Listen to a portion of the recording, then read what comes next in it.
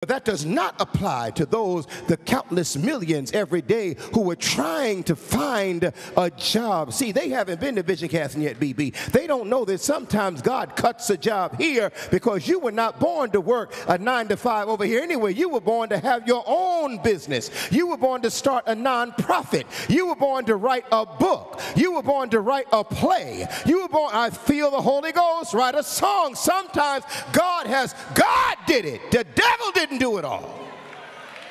Some jobs, if God didn't allow you to lose them, you'd be stuck in that job for the rest of your life. But God closed that door. God blocked that thing.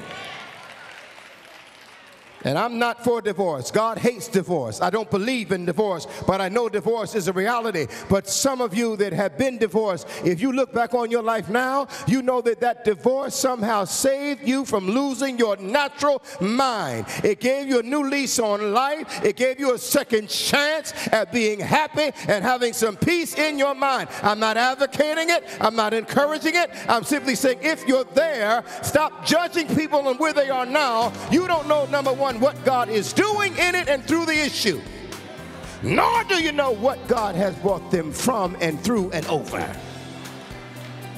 It's a good time to praise Him right here.